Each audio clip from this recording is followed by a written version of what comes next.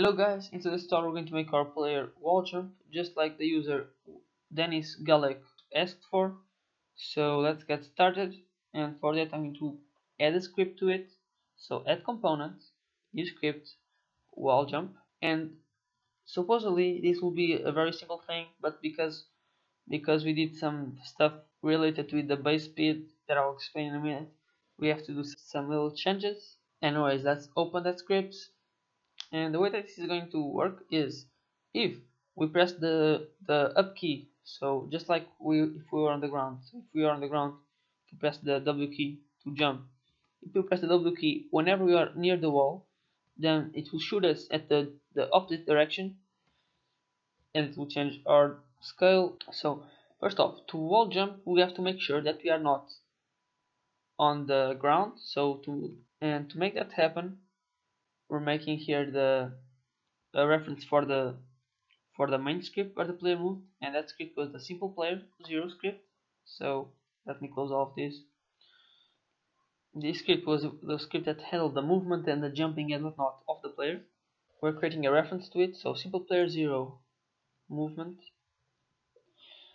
and we want the movement to be equal to the get component, and now we're going to setting that script to be that component. So get component simple player 0, and this will find that script for us in the player, so it will make the movement be equal to this script right here. Save, and now I have that script right here. And now what we want to do is, if the player presses the W key just like to jump, if get key down key code dot W, and we also want to check if the player is not on the ground, so end movement, we're going to access that script dot grounded, which checks if the player is not on the ground. So, and if not grounded, meaning if it's in the air, then we can wall jump.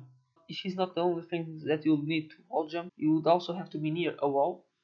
So to check if you are near the wall, you have to use a raycast. So I'm going to use a raycast, hit 2D, hit, and this is the return type of physics2d.raycast. So physics2d raycast, because as you can see it returns a raycast 2D, and if you don't know what that is, there's some links in the description. The origin of this is the position of the player, and this will point to the direction of the player. So vector2 dot right times transform dot local scale dot x, just like we did in many other tutorials, and it will have certain distance that will change manually. So I'm going to put here a variable for it, public float distance,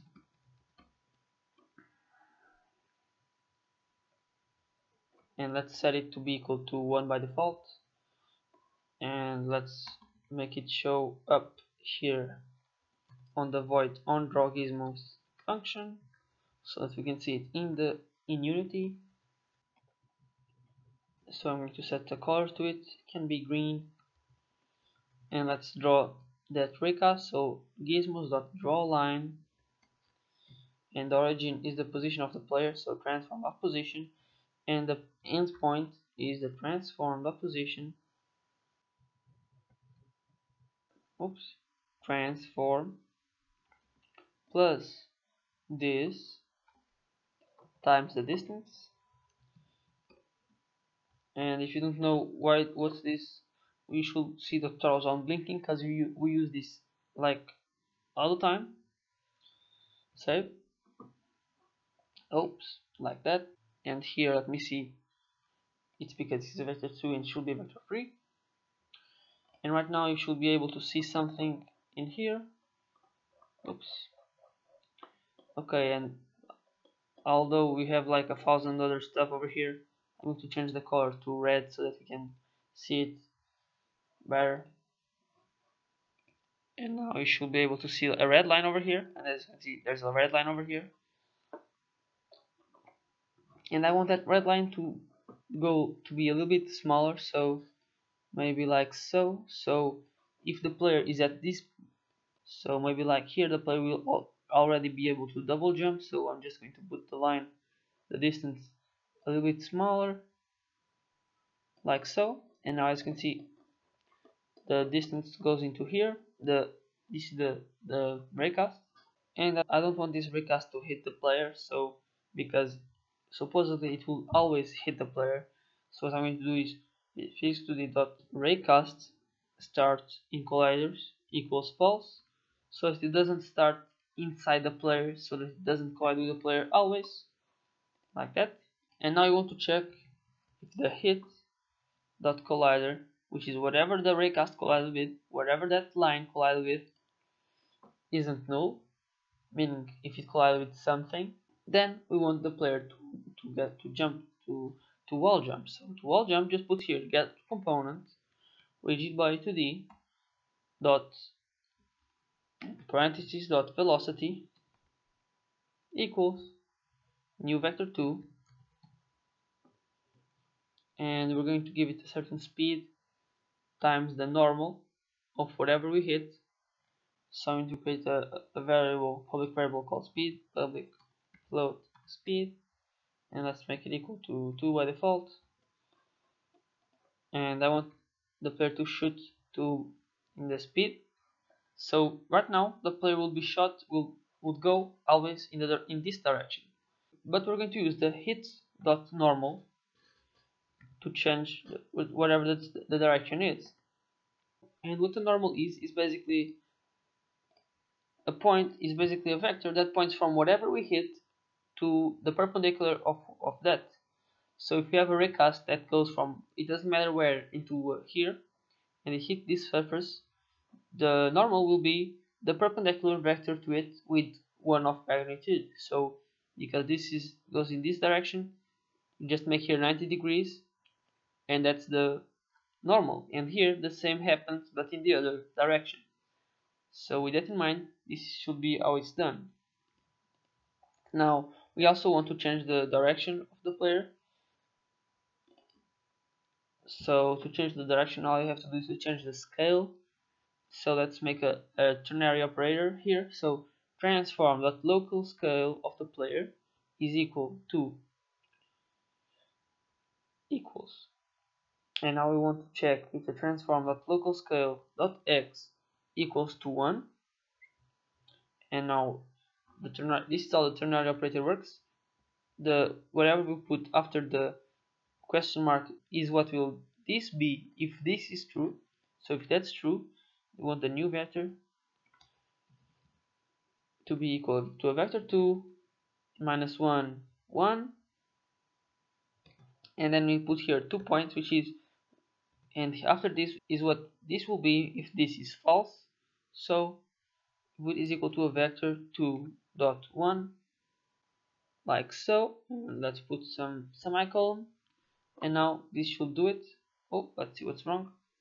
Oh, and this is the only thing that matters is the x of the normal, because the y is not relative, is not important. We want it only, the only thing we need is the x. So here the x will be -1, here the x will be 1. So that's basically a multiplier, just like we did with the transform of local scale over here. And with that done, now supposedly this should be working. But like I said, because we did some weird stuff in some tutorials ago, this weird stuff happens where you see that the cat turns around and it kind of stands in this place instead of just being shot out of there. And that's because of the base speed thing. And let me explain to you what this base speed thing is. So the base speed is this, which is this thing that we use like 100 times in this simple player 0 script, is the velocity whenever the player is whenever we aren't pressing any key. So imagine that we aren't pressing any key, but we are on a platform. Then the base speed will be equal to the speed of the platform, and that's what's kind of messing this up, because we are not pressing any key. So the base speed is 0, and whenever the base speed is 0, the y speed will be 0 if we aren't moving any key. So to make that not happen, all I have to do, there's two things that we have to do. If you have this thing done, because if you don't, you probably have already finished and you can go away. Okay, I'm going to delete this part over here on the simple player 0 script. On collision, enter. Right now, whenever we enter the collision, so if I enter this, the base speed will be equal to 0, and I don't want that. So save it.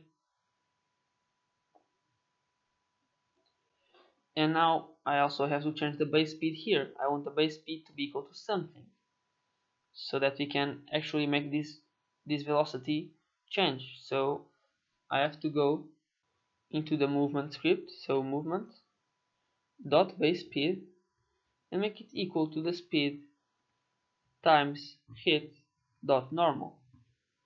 So this is the basically is equal to the x speed, so we're just putting that there, the x speed here, and now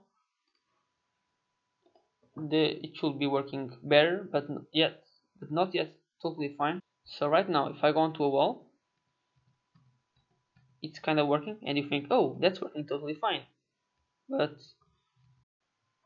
here in the wall jump script, I need to put here void on collision enter 2D with the collision to the call, and I want to put here some things.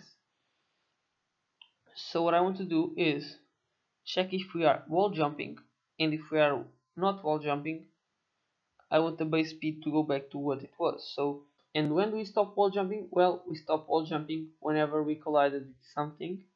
So I'm going to have to create that variable wall jumping, bool wall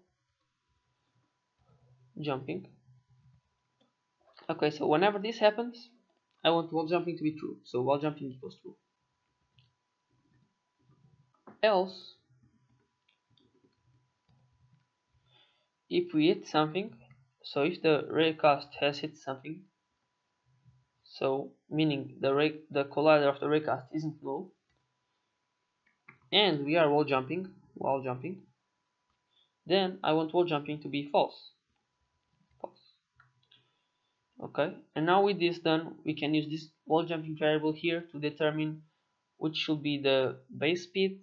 And I know that this is a bit complicated right now, but basically what's happening is whenever we are wall jumping, it means that we are in midair and we want the base speed, which is the speed whenever we are not pressing any key, to remain at, in this case, 10 or minus 10. But as soon as we hit something, we want the speed to go back to 0, the base speed. I've put these platforms closer so that I can get out of here faster. And as you can see, although I hit there or in something, I keep moving although I'm not even pressing any key. So to change that, all I have to do is to make if I'm not wall jumping, or if I hit the ground, so if or movement dot grounded, then I want the base speed of the movement script to be equal to 0. So movement dot base speed equals 0. So save, and now if I get out of here, you'll see that as soon as I hit the ground, I will stop just like intended. So as you can see, I've stopped over there and I'm not moving, and that's exactly what we wanted. Anyways, that's it for today, guys. Thank you for watching this tutorial, and see you in the next one.